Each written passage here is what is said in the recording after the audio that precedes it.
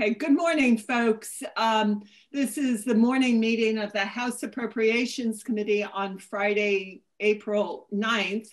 And as happens after we complete our budget work, and if we don't have any bills that urgently need our attention, we take this opportunity to learn.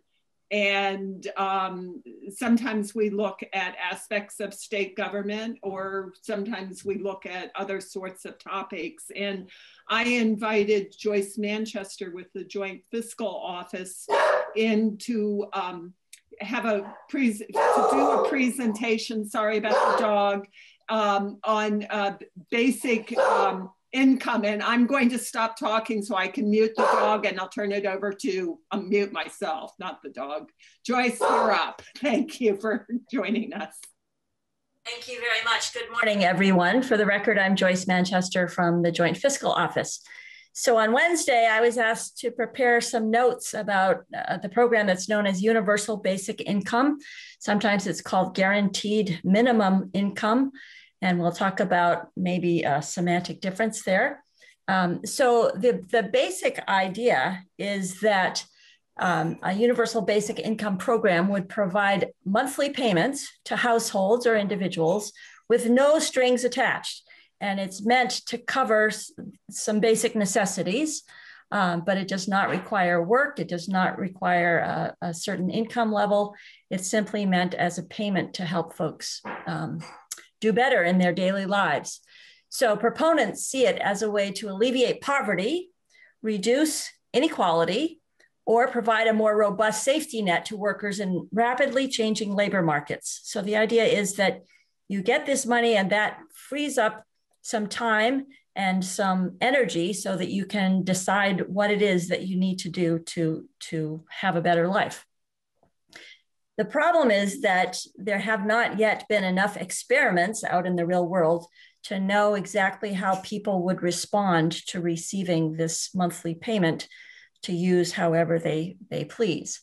So there have been some interesting experiments in some recent years, and we'll be talking about those in just a minute. First, I want to address the term guaranteed minimum income, because that is a term that you often hear. And I've sort of decided that some people use it one way and some people use it another way. So quite often people use the term guaranteed minimum income when they're thinking about a program that says every person or every household should have an income of at least X. And maybe X is 40,000, or maybe it's 20,000, or maybe it's 10,000. But if you're already working and you already have that amount of income coming into your home, then you don't receive this guaranteed minimum income. So the idea is that every household should have at least some amount. And if you've already got that amount coming in, then you don't qualify. On the other hand, the Universal Basic Income Program would say every household gets a payment regardless of what other activity is going on in the household. You could be working, you could be getting a pension, you could be, who knows, having an independent source of income, but every household would get this income. So I'm using the term universal basic income today to talk about a program in which all households would get a certain amount of income per month. Okay, so why are we hearing now about universal basic income? Well, I've got a little bit of history here just because I thought it was so interesting. It turns out that people have been talking about universal basic income since the early 16th century in Europe. And Thomas Paine, our very own American Thomas Paine, promoted it in the late 18th century here in America, specifically for young adults. He felt that this was a good way to help young adults get established in the new world. It's sort of hung around for a while. And then in the 1960s, a letter was signed by about 1,200 economists calling for guaranteed income for every American. And there was quite a lot of discussion at that time about such a program. And it probably helped lead to a minimum income payment by the Social Security Retirement Program and also in the Social Security Disability Insurance Program. So now there is a minimum amount that every Social Security recipient would get if they work a minimum number of years at some wage level. Let's see, in 2016, there was a lot of discussion in Switzerland, and there was a referendum which ultimately rejected a basic income program, but again, it did spur a lot of conversation around the issue. And you may remember that presidential candidate Andrew Yang proposed $1,000 per month to every American with no requirements. So that's a huge universal basic income program that did not come to fruition, but it was certainly out there in the policy discussion. So now we come to the present day, and we've seen that COVID-19 has hit a lot of people very hard. And so lots of countries, many countries, have been discussing basic income and cash transfers. As you know, the United States provided these cash payments, $1,400 per individual, to many people. There was an upper income limit, but lots and lots of people received that payment. And also we've had a reduction in the employment requirement. As you know, currently, if you are unemployed, you do not have to be actively searching for work in order to receive unemployment insurance benefits. So that's a big change, and it makes the unemployment payment more like universal basic income because it does not require that you be actively looking for work. And you should feel free to interrupt as I'm going through this. There's lots of interesting stuff going on here. So then we get to some recent universal basic income pilot projects that have been taking place. And some of these have been evaluated so we can actually think about what the results have been. The most prominent one has taken place in Stockton, California. Stockton is a town that's east of San Francisco, south of Sacramento, not a very well-to-do town.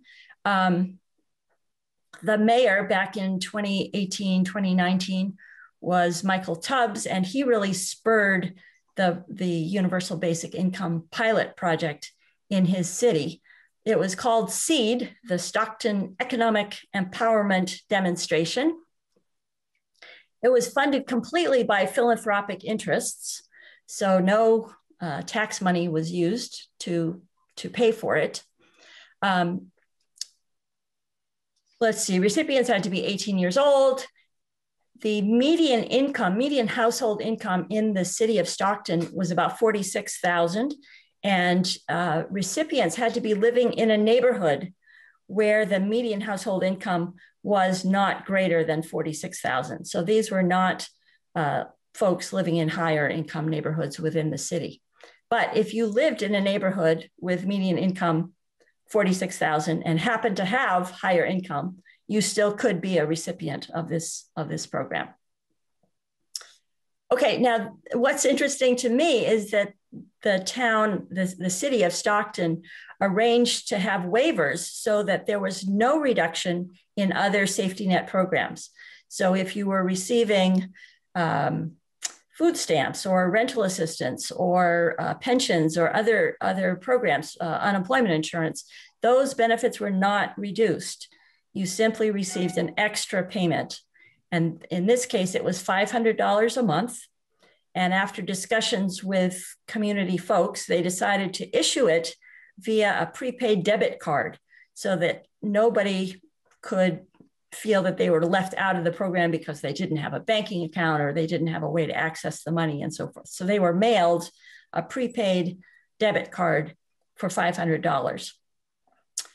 Okay, so this was a randomized control trial. And if you're familiar with experiments out there in the world of social policy, you know that randomized control trials are the gold standard. So what happens is that you find a lot of similar types of households. You assign some of them to receive the benefit, and you include the others who don't receive the benefit, but they are the control group. So you're looking at how they behave relative to how the recipients of the monthly income would behave. So this program started in 2018, and I'm sorry, in February of 2019, it actually got underway. And after February of 2020, a research group was able to access a lot of data and study the results. So, oh yes, I forgot to mention the entire program cost about $3 million. So that's what it costs to get it going. And we now have these results after 1 year of the program. So here are some of the results that have been found to date. Now, this is from the first year of the program, and there will be even more research conducted once the program is completed after the 2-year stint. But this is what they've found so far. So first off, recipients experience less income volatility over time and relative to the control group. So here's an example of why you want to have a control group. Maybe the city of Stockton was on an upswing from February 19 to February of 2020, and maybe everybody was doing better. Okay, so this control group allows you to compare the recipients to the folks who did not get the extra money. And yes, there was less income volatility among the recipients. Secondly, and this is the result that's probably gotten the most attention, recipients obtained full-time employment at more than twice the rate of non-recipients.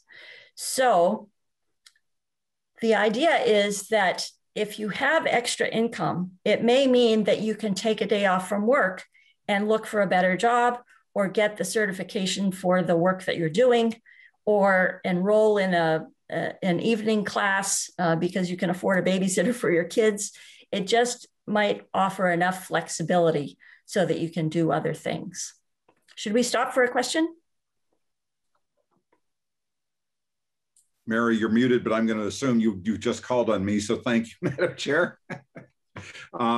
Joyce, thank you. So I'm reading the footnote regarding the income fluctuation. I just want to get a good definition so that I can understand that.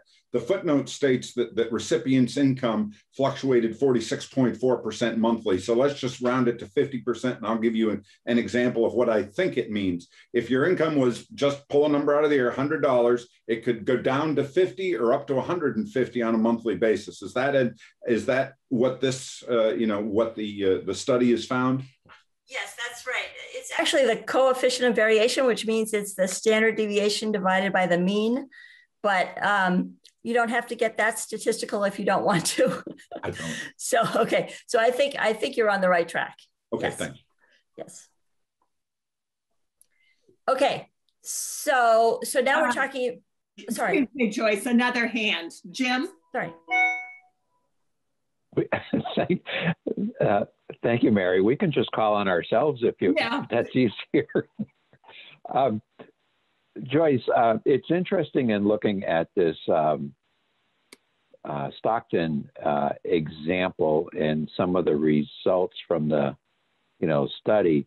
Although, God, they couldn't have picked a worse time with the pandemic starting in 2020 because, it kind of begs the question: with the world turned upside down, what does it really mean? But I'm curious.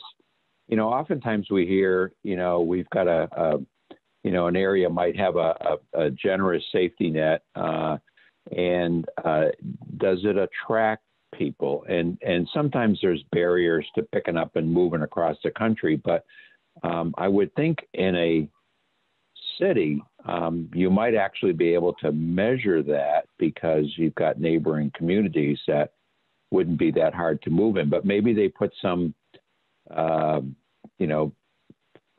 barriers to doing that. I'm just curious if they measured that at all. Was there any change? And maybe a year's too early to know where it was just a pilot. So in fact, in order to participate in the program, you had to be a resident of Stockton at the beginning of the program, and they're going to follow the same people over 2 years. So I don't think it's possible to move in midstream and become part of the program. I think they wanted the continuity of the same people in the program for 2 years. Okay, thank you. Sure. All right, now we're good. So we're talking about this employment effect. And I will mention that this is a big deal in part because other experiments have not found an employment effect. So there's going to be a lot more investigation of exactly why this has happened in the Stockton experiment and not in other experiments. Just to put a little bit more specifics on this, the recipients who were employed full-time went from 28% of recipients to 40% after 1 year. And if you look at the control group, they went from 32% up to 37%. So a 12 percentage point increase for the recipients and just a 5 percentage point increase for the control group. And it is true that the second year of this experiment is really going to be influenced by the COVID-19 experience, which is in some sense very sad because it's going to put a new wrinkle into all the results. On the other hand, they're able to see how having this basic income will help people during such a big economic downturn. And that could provide some really good insights. So about a year from now, we will tune in again and see what the results look like. Joyce, we have another question. Bob? Yes, thank you. Just quickly, can you give me an example of what a philanthropic income dollar is? Well, so these are primarily nonprofits that are in the business, well, not in the business. Their goal is to explore different social experiments. So for example, there's the Economic Security Project who donated $1 million to this pilot project. And they receive donations from regular people, from corporations and so forth. And their goal is to try to test some new ideas and see what works out in the real world. Yes, but I won't go any further than this one. But I kind of thought that, but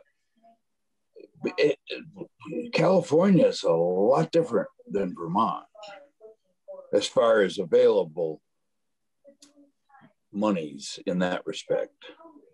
Or I certainly would think so, you know. So that may be, I have not investigated where all the philanthropic dollars came from, but I would imagine that some of them are coming from nationwide nonprofits, not necessarily just located in California, but we can look into that. Yeah. Right, thank you. Sure. Okay, so we've talked a little bit about the employment effect and how having this basic income may just allow people the freedom to explore more avenues for future employment and getting certifications and so forth. But there were some other notable results as well. For example, recipients were less anxious and depressed, both over time and compared to the control group. And of course, when you're less anxious and depressed, you probably do better on the job, and you probably are more willing to think about what comes next after your current job. Recipients saw statistically significant improvements in emotional health, fatigue levels, and overall well-being. And again, these are all measured using instruments that are known to people in the world of measuring mental health and emotional well-being and so forth. The Kessler-10 and the SF-36, which means nothing to me, but probably means something to some of you. The researchers also asked, if you had an unexpected expense of $400 this month, how would you pay for it? And at the beginning of the experiment, the recipients, 25% of recipients said they could pay for it with cash, and the others would have to borrow money. Who knows where they would borrow it from, but they didn't have $400 in hand to pay an unexpected expense. But after a year, that number went up to about 50%. So about 52% of people were able to pay with cash for an unexpected monthly expense. Yes, and the researchers did say that could be particularly important given the pandemic that hit everybody shortly after the end of the first year of this experiment. The researchers also asked how people spent this basic income, and about 37% of the money was spent on food, about 22% on sales of various kinds of merchandise, such as home goods, clothing, and shoes, discount dollar stores, about 11% on utilities, 10% on auto costs, and less than 1% on alcohol and or tobacco. So this has always been a big question. How are people going to spend the money? Are they just, spending it on frivolous things, or are they spending it on necessary things? So it's important to look at the data on that. So that's where we are on the Stockton pilot project. Some of you might have heard the NPR story Wednesday morning, which spurred some of the conversation that led to this investigation. So it is getting some attention, and I expect it will get further attention as time goes on. Okay, so we can move on to a few other examples, and I know much less about these other examples, but it's interesting to think about how different experiments were conducted. So Ontario established the Basic Income Pilot Project in April 2017. The pilot project was set up with the goal of giving fixed income to people with low or no income. So again, an income threshold. The project was supposed to run for 3 years. In this experiment, if there was other earnings, so if people had a job, their basic income was reduced 50 cents on the dollar. So if you earned $100 a week, your basic income was reduced by $50 a week. Okay. Unfortunately, after about a year, the government in Ontario changed from the Liberals to the Conservatives, and the program was stopped. So instead of 3 years of data, there's about 1 year and a few months of data. And of course, people felt rather annoyed, upset, and frustrated that the experiment was stopped midstream. So there were very few employment effects detected in that experiment, but recipients did say that their health, self-esteem, and job prospects were enhanced. So that's the Ontario project. Now, this is an interesting one. In Finland, 2,000 unemployed folks were given about $600 a month for 2 years, beginning in 2017, no strings attached. This was the first nationwide basic income experience, but it was not considered a big success, in part because employment effects, again, were minimal. Only a very small difference between the study group and the control group in terms of finding work. Again, the recipients did report statistically lower levels of insecurity and stress.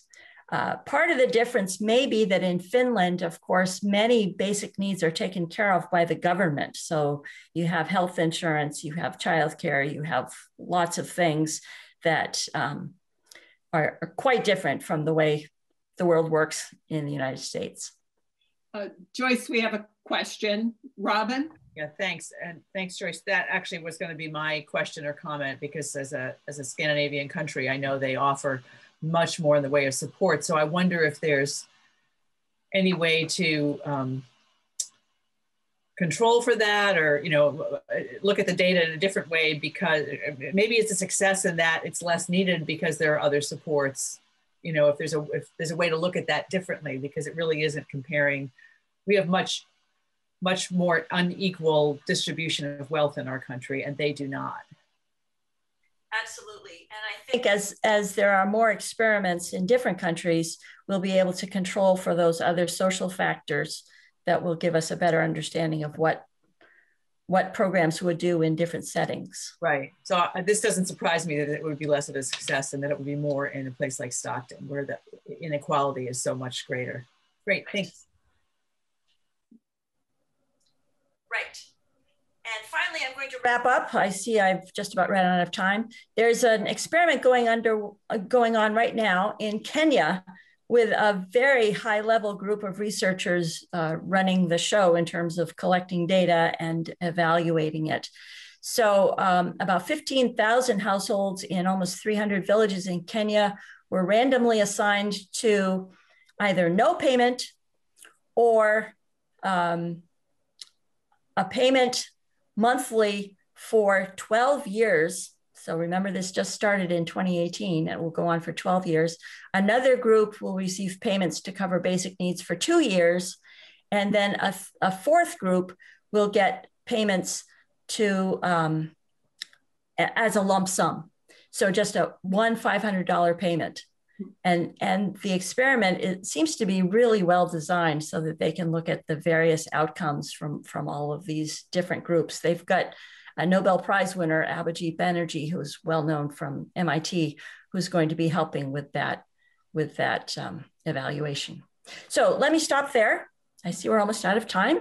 Yeah, thank you, Joyce. That was, to me, very interesting, and I had not realized that so much was happening, nor that the history of this, which I particularly enjoyed. Dave? Are we wrapping up at 9:30 sharp? I'll try to. Well, not at sharp. I think. Oh, okay. 2 minutes. I'm set. And that wasn't my question, but I'll try to be succinct. Joyce, could you imagine some type of hybrid? In Vermont, we provide a lot of cash assistance to people, none of it a full therapeutic dose. If you're eligible, we say, here's money for food, maybe cover 30% of your food allowance. If you're eligible, we say, here's money for childcare, doesn't cover the full cost of childcare. If you're eligible, we say, here's money for housing, doesn't often, Section 8, you could argue, might cover the full cost of housing. We provide significant amounts of money. If you're eligible for Reach Up, here's a monthly cash assistance, doesn't cover enough to make ends meet. But if you add it all together, it's not insignificant. But today it's very categorical. None of it enough to meet the needs for which it's given.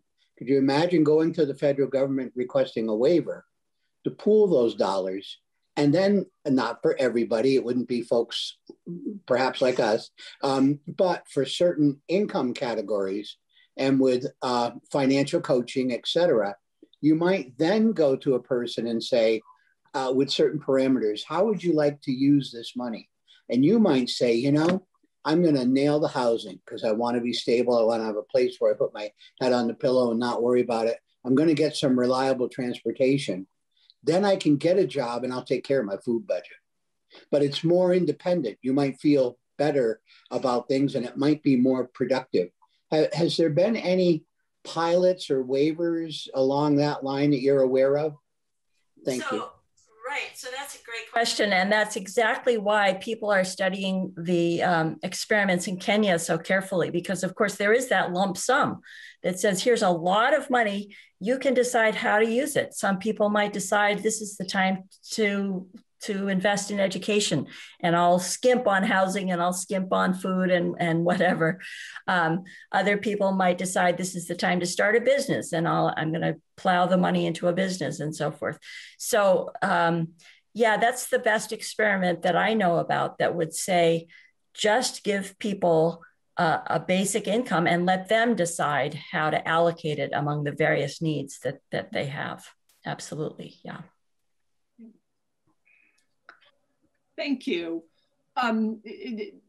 Dave asked a more detailed question than I had in my mind. And I was just up at the kind of, boy, we've tried lots of different ways to alleviate poverty and have spent so much money over the years, yet in fact, there seems to be more poverty now than at least times in the past. We certainly haven't made the progress that I think folks had hoped or thought we would coming out of the 30s and 40s.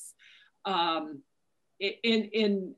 not proposing that we do something like this, but I think this is an interesting question about, can we be rethinking about how we support folks who are trying to climb their way out of difficult circumstances. And that was some of my thinking behind just asking for a presentation on it, not because there is a proposal coming, but just what we're doing doesn't seem to be working as well as we would hope.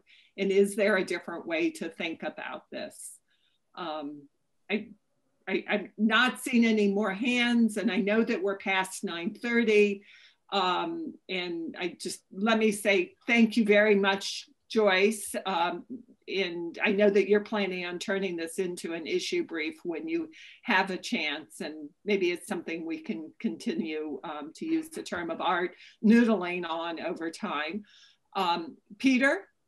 Thanks, Mary. No, this is interesting. I enjoyed seeing how people felt about these funds and receiving these funds. On a whole different topic, hopefully, did you see my response email regarding the pension sheet going forward? In other words, what our ADEC would be going forward. We need to get that updated so that we can understand the results of the input results of the experience study and how it's going to impact future payments. So we do need to get that updated.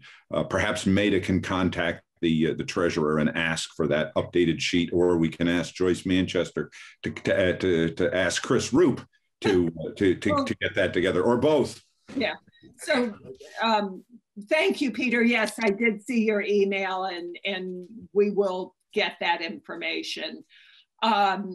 So let's say thank you to Joyce and let her get on with her day. Appreciate it. Again, thank you for responding so quickly to our request. Sure, I want to say thank you. And if folks have other questions, just send them along, because I do plan to finish up an issue brief in the next week or so. So if you have more questions, let me know.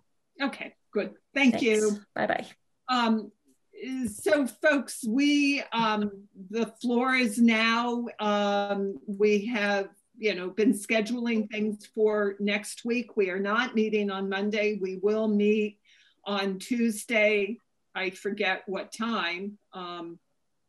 So far it's the afternoon, starting at 1:15. So pay attention because we're on the floor in the morning. So pay attention to email just to see how the agenda gets updated. And unless I see any other questions or thoughts, Robin? So we're done for the day in this committee. Yeah, don't get too excited. Yeah. Well, you picked a lovely couple of days for this. We appreciate it, Madam Chair. We need the spring weather and to get restored. I think restoration is in order for for this committee. You guys worked really hard. So my thanks. Have a terrific, beautiful weekend, and we'll see everybody on Tuesday.